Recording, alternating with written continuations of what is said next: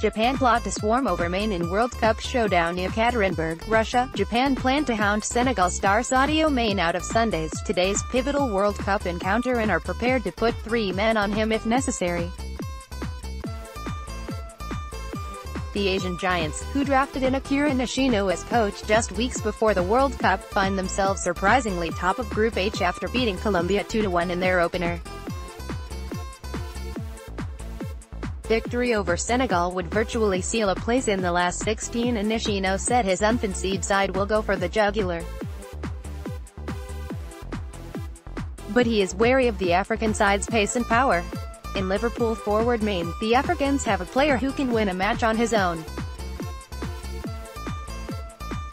Japan will have some information on Mane from defender Maya Yoshida, a former teammate of Mane's at Southampton before the forward moved to Anfield in 2016. Nishino said that all of Japan's players had been briefed about how to stop the 26-year-old dangerman. It is not just Yoshida, but all the players. We are giving them information about Mane, though I am sure he will be in some duels with Mane, Nishino said on Saturday. I am sure we can deal with him, but with the contribution that Mane can make, it might be possible to mark him 1-on-1 or even 3-on-1. It is possible to stop him, but the trouble is that he has influence too on other players, and that is what we are concerned about. The Japanese were widely written off when Nishino was rushed in as coach in April following the sacking of Vahid Halil Hajic, leaving him precious little time to prepare for Russia.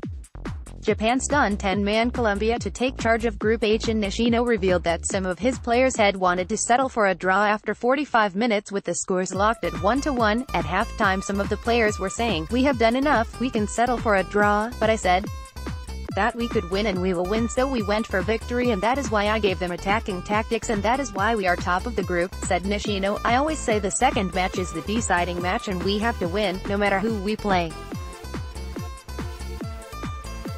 We need to earn maximum points. Even if it is slightly risky, we want to attack and try to win.